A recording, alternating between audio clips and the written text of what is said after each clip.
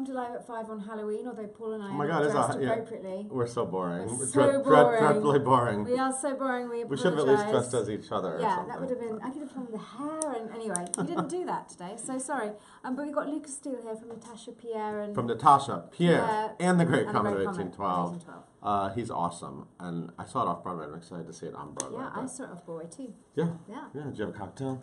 I might have done. You may have done that. I might have done. It's a whole thing. It's a whole experience. Do I get to have a cocktail on Broadway? I hope so. I hope so. We will find out that and more. And more. All right. Sad news to begin with. Sorry, everybody. Our favourite production, The Colour Purple, is going to be closing on January the 8th, 2017. We were sort of half expecting it. Yeah.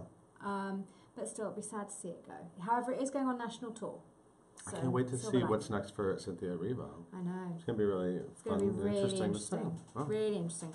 La Liaison opened last night. La Liaison. Buzz now. And the Red Carpet Challenge, I think, will be up in a bit. Yes, a new Matt wrote in Red Carpet Challenge. He doesn't speak French, but he tried to. Oh. And it's fun.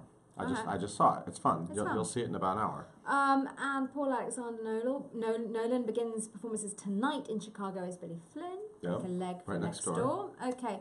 Danny Rottigliano will assume the role of Danny in Holiday Inn on Broadway from November the 1st, replacing Lee Wilkoff. That's just come in. So. Oh, okay. I didn't notice that. Late I'm behind on the news. That only closes in January. Right. One Caitlin Gallop, who's behind the camera. Caitlin Gallop. She talked to Bette Midler and got exclusive quotes. I mean, she went to the Halloween. She went to Bette Midler's annual party and she talked to Bette Midler. Yeah. About Hello Dolly. We've got like an exclusive interview on the site. So thanks, Caitlin. Thanks And for that. you should be checking that one out, everybody. Okay, Grocers. Bit of a downer this week in the Grocers, apart from Hamilton. Oh yeah. And the shows were fine, but you know, a lot of them were down from last week, whatever. Obviously, people don't go out on Halloween or something. I don't know. I'm sure they'll be back up. I'm sure they will. The holidays are starting. Holidays are coming. So holiday time is huge on Broadway. Absolutely. Heather Headley, Sutton Foster, Santino Fontana, and more will be in Lincoln Centre's American Songbook series That's next exciting. year. Yeah, I'm excited for that. Fun odds and ends today. Kristen Chenoweth did an homage to Judy Garland on The View today. In drag. Judy Garland drag. Yeah, it was cool. April Fogart's Master Harold will extend off-Broadway, so that extends by a week. This was fun. You found this story. Tina Madigan. Oh, yeah, I found it on Facebook. Yeah. Facebook stories. Facebook stories. Tina Madigan, who, of course, originated the role of Sophie. Is that her name? Yeah, Sophie in Mamma Mia, is now playing Donna in Mamma Mia. Where's that? In Newfoundland? Next summer. Where she's from. Yeah. So she's going back home to do it. Yeah, and she's great. And she's a mom now. And so, you know, this is what happens 17 years later. You can become the mom. You can become the mom. Okay, Culturalist, Best Halloween Costumes. Oh, what one? This is interesting. So number 1 was Jenna from Waitress. 2 was Grisabella. 3 was Celie. Okay. 4 was Dewey Finn from School of Rock. And 5 was Evan from Dear Evan Hansen. Oh, okay. That's what I would have been. If I was going to do I was going to be that. I was going to do the sling and then the striped shirt. I think I'd have cut my face off. I think I'd have just gone around to Neil Simon and see if I could put a string. I think I'd probably have been Grisabella. You should have been Grisabella. You know what? Maybe we'll just do it tomorrow. Just do it tomorrow. It's fine. Well, not when you're expecting it. There were Halloween hotshots up, including, of course, Neil Patrick Harris. An annual tradition. Annual epic family This one, photo. It looks like they shot at the New Amsterdam. Yeah. In the orchestra of the New Amsterdam. They're all Hollywood icons, the family. It's great. And they are doing it in a Broadway theatre because, hey, they're the Neil Patrick Harris, but because, I don't know what it is. Okay, Day in the Life, Courtney Reed, that's going to be up soon, I think. That video, maybe? All right. Sometime in the next 24 hours. My one-on-one with Simon McBurney, who, of course, did The Encounter, is going to be up. And he talks about being Creature in Harry Potter. Didn't she do it in the jungle or something? Wrestling with... Where did you film that interview? And we because it's all about him going to the Amazon, The Encounter. There is a plant room upstairs because all the plants in the office. There was an issue, and all the plants were in one room. So Imogen was like, "We'll just do it in here." No, it wasn't me. It was Jim. Thought of it. Yeah, Jim, the director, thought of it, and he said, "Let's just film it in here in the jungle." There were a lot of flies. So you did. You sat a lot of oxygen in that room. A lot of oxygen and a lot of flies as we did the one-on-one, but it came out well, I think. And Simon, to be fair to him, played along and loved the whole thing. Okay. And you know, he's done some big movies. In that new Brad Pitt movie coming out and stuff. He could have had an ego, but he was fine. Right. So there we go. Thank you, Imogen. Bye. Let's get Lucas Steele over here. Come on over, Lucas, with your awesome hair. What's up? How are you? How you doing? Good. Your hair is so good. What's you. that color called? Just I don't know. There's some silver in here, some blonde. Yeah, I see the silver. I see the silver. About 3 processes. Oh, really? Yeah. It's the whole thing. Yeah. How you doing? How is Natasha, Pierre, and the Great? I love that. It's a cumbersome title. It's a long title, sort of like How to Succeed. But this is War and Peace, the musical, That's and true. the book War and Peace is like, I never read it. You read it? I'm actually 3/4 of the way through. Oh, really? And imagine this is like 4 years that. What's your goal? Like by the time it was on Broadway, yes, I will read it to finish it. Yeah. This is though a 70-page slice, so don't be cumbersome of the idea that oh God, it's the whole 2,000 pages. Yeah. This is an amazing show. I got to see it when it was. I saw it when it was in the Meatpacking District. Right. How long have you been with it? I've been with it since a workshop that happened at Ars Nova before the production at Ars Nova. Right. Yeah. Oh wow. Okay. So this has been a part of your life for years. Yes. Yeah. So how does it feel that like you started on Broadway a week ago or so? You started previews 2 weeks ago. 2 weeks ago. Yeah. So now you're finally. How does it? When you do these things as an actor, you don't. And even if people involved all say we want to make it a Broadway show, I don't even think this one people really said that at first. Yeah. Because a lot of it was the environmental element. When I saw it downtown, and a lot of people thought you can't really do that on Broadway. Yes. But it sounds like they've done some amazing things in the Imperial Theater. So what is the Imperial Theater like now? What's going on over there? Yeah, I think anyone who comes in is sort of flabbergasted by what they've done to the inside of the theater. Wow. We can even tell when we walk out people's reactions, and they've been sitting in there for 15 minutes before we even come out. You can just sort of see on their faces what happened and what am I in for. Wow. Our set designer, she's a MacArthur genius, and she also studied architecture, so she really was very capable of going in and doing all the work that needed to happen structurally to this theater in order to make that happen. Wow. Because there's a lot of permits and a lot of cities. So are you still walking all over the place like you did? Are. You're all over the place. Yeah, we are all over the place. And you're able to go from the stage to the mezzanine and the... Correct. You're all over the place. Yeah, giant staircases that go up and connect. Wow. All of it. And I have to say it's actually brought... Because the book itself is so epic and the story is so epic, making it larger has actually served the piece in a wonderful way. Okay. Because it allows it to live on this level that it actually was written at. So when there's this section called the opera that goes on, and it happens in the entire theater. So when the sequence is happening of Natasha talking about being at the opera and all these people looking at her, or when Anatole sort of enters and the whole theater looks at him, it makes sense because you are in a theater.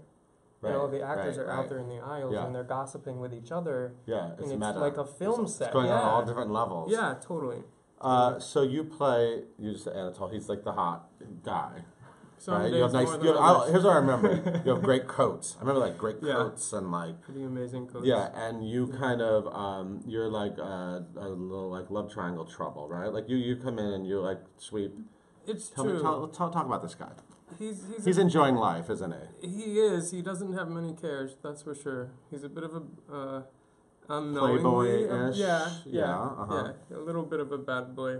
I wouldn't say he is the smartest guy in the world. Okay. But the thing that is on his side is that he doesn't care about anything. Right. So he just sort of goes after what he wants. And he and his sister both have a very similar vibe there, and that they're very childish in that way, so that it's just about being gratified or getting whatever it is that they want to feel good. Is he a fun guy to play? To live in that world? Yeah, it's pretty awesome. Yeah? I mean, the entrance alone, when will I ever get another entrance like this on Broadway? I mean, the feat that is being pulled off via all departments, from lighting to sound to stage management it's pretty badass. Awesome. Yeah. Badass. It's a good quote for the front of the house. Julie saw you and talked to you Saturday after the night show. So thank you, Julie. How's Josh Groban? How are the fans? What's happening over there? How is he? Josh is awesome. Yeah? Yeah, a great guy. There is no ego whatsoever. There's no diva behavior whatsoever. He's totally open to listening, to learning. He wants to be the best that he can be, and he's going to surprise a lot of people. with the PR that he's giving you is really, really wonderful. Cool. His fans, absolutely incredible, I have to say. They've supported each and every one of us since the beginning of this. And they stay and they talk to all of us after the show. Mm-hmm. Even if, like, we come out after he's gone. Right, they don't just leave after they meet him. Yeah. Right. They're remarkable. And they're blowing up social media. And it's really a lovely experience to be kind of welcomed to Broadway in this way. Yeah. With that fan base. Uh-huh. Absolutely. Yeah. You were also in a 3-penny opera, which someone just mentioned. Sure was. I remember that. That was that crazy ass Scott Elliott production. Yeah. With Cyndi Lauper and Alan Cumming. Mm-hmm. And I remember you were outrageous in that. What did you look like? You played multiple roles. Yeah, I played a bunch of roles in the ensemble, and I understudied one of the principal roles. That experience... Which principal role? I have Lucy Brown. Yeah. Yeah. Right, that's what's interesting. Yeah. Normally, Lucy Brown doesn't look like that. Right, it's usually a woman. Right, there you go. And at that point in time, you know, I sort of had been doing a lot of countertenor work, and I could sing very, very high because they wanted that role sung by a male, but in the women's register. Right. Brian Charles Rooney did it originally and did it wonderfully. But that experience, I have to say, was to be involved in that, though it wasn't the most well-received thing that happened. I do feel it was one of the most authentic experiences that has happened on Broadway. It has turned into, you know, a bit of a commercial machine, and that makes sense because it's commercial theater. Yeah. But I feel like that was the end of the wave of sort of being able to do something super downtown and in your face. There's nothing safe about it. Nothing was safe about it. And it people either loved it or they hated it. Right. And watching the amount of people that actually left. Yeah. When I would come out after intermission, it was astounding. Wow. And even being booed. Who got booed? How much it was compelling. There were boos happening? Group numbers that we were out there. Never in my life have I experienced something like that. That people were so moved and like angered by the translation and what it was saying because it was very, very vile. Wallace Shawn, incredible writer, goes to all these places that people just don't want to think about and words it in ways that are completely just vile and using the language in the strongest possible way. Right.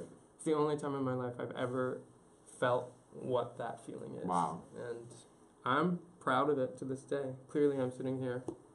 No rotten fruit thrown though. Yeah. Didn't you also do a show at Broadway.com, Susan Blackwell? I sure did. A musical called The Kid. Love Susan Blackwell.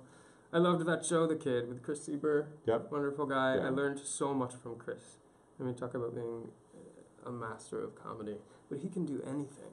I mean, his ability to sort of translate through different styles, whether it's sort of serious or comedic or how he's singing, or he's super organic yet completely heightened at the same time, which is what I needed to sort of take and use in Anatole, especially in this production, because the language through which we communicate this story is a beast unto itself. Right. So when I have an audience member sitting this close to me, my face needs to be in a way that's sort of like a film TV situation going on. Yeah, my body needs to be large enough to sort of sweep to get the person that's sitting in the back of the mezzanine to look and know what's going on. Yeah. And watching him in that experience, like seeing him in Shrek, and then seeing him do that, and watching how in an intimate situation he could still get away with doing very heightened comedic things. I took a lot of notes. Thanks, Chris Sieber. Look, Chris Sieber helped out. I love you, buddy. Look at that. Much. I just got to see him in the prom in Atlanta, which is amazing. I can't wait to see this. People are going to flip out when they see that show. It's so good. Jason saw your 5th preview. You are awesome. I predicted Tony nomination. Well, thanks, we're not talking Tony nomination. All right. Thank you. Nay wants to know, how do you keep your voice healthy? Your voice with those crazy high notes every night. Yeah. I don't talk much during the day, actually. Yeah. I'm very careful about how much I speak. More texting than talking? Yeah. It's tricky during previews. Previews are the hardest time because you're rehearsing for 5 hours during the day and often doing things over and over again for sound purposes, so they need you singing to know what's going on. Especially sound is such a tricky thing in our show as well because it's happening near you and needs to sound like it's near you. But I watch my talking. I have this amazing gargle that I use from this voice teacher, Dr. Bill Riley, who... Thanks, Bill. Yeah. I mean, the list of his people is absolutely incredible. Okay. Yeah. So I do that when I'm on 2 show days if I'm feeling dry because the weather changes and theaters are full of dust and mold and all of that stuff. Yeah. And warm up and cool down. And, you know, fortunately, the larger thing that I sort of have to stay on top of is the physicality of the production. Right. Just because the amount of stairs that we are doing. Yeah, and then that's gone up, I'm sure, because the venue's bigger. Yeah. So you're... Someone carried their phone around with them. You know, there's that app in there that records how many steps you take a day. Yeah. And or this thing. Yeah, or like a Fitbit. Yeah. Yeah. We were. It's not very period, by the way. It's not very period. You can hide it under. We were averaging like over 100 flights of stairs. Oh my God. That's flights. So think about a skyscraper, and think about running up that.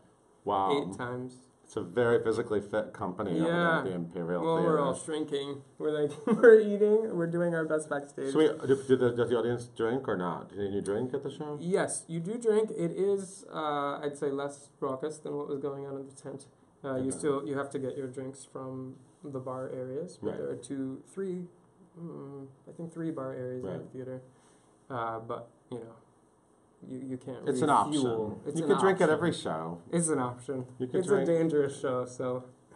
Yeah. Watch how much you drink. Okay. Watch how much you drink. Yeah. So I just want to know quickly, why did you become an actor? I'm just curious. Like, what was that first moment for you where you were like, I want to do this? Okay. So I started out very, very young playing the piano by ear when I was 3.5. I'm going to give you the quick version of this. So things started going in that kind of prodigy piano direction for a long time. And then I started playing the violin when I was in 5th grade.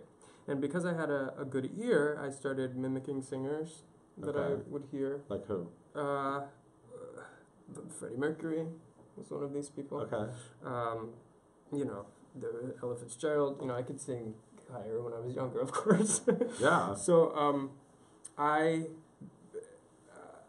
grew up in a very Friday Night Lights town, which, you know, I'm a small town boy. I come from a town of 500 people. So you'd go to the game every Friday night, which I was cool with. That was my life. But what I would do is I would tape live from Lincoln Center on PBS. Because watching the violinists, like Itzhak Perlman or Pinchas Zuckerman, those were sort of the big ones at the time, I could learn from watching their technique and how they were sort of shifting and vibrato and all of that. So I would tape that every Friday night, and I'd come home after the game, and I would watch the video. So you dealt with your town, and then you had some culture on your DVR when you got home. Exactly. Right. Okay. So I, one night, came home in this press play, and what started playing was this production of Into the Woods that the American Playhouse series had taped for PBS of the original cast. Hello. I've seen it like 848 times. I hear you. I'm right there with you. And I remember thinking, what is this? This is really weird and really effed up and very dark and mysterious. Yeah. And that was the moment where I sort of went, I want to know what this is. And I went out and I got that album. And that sort of led me into other albums. Into the Woods. Yeah. That was... Did you watch the Sunday Night George one too? Yes. You got to that? All right, good. I'm totally. Glad. That's a good one too. All right, let's do some quick rapid fire questions before I let you go. Okay. Somebody said, if you could live in any era, which one would you want to live in? Peyton wants to know.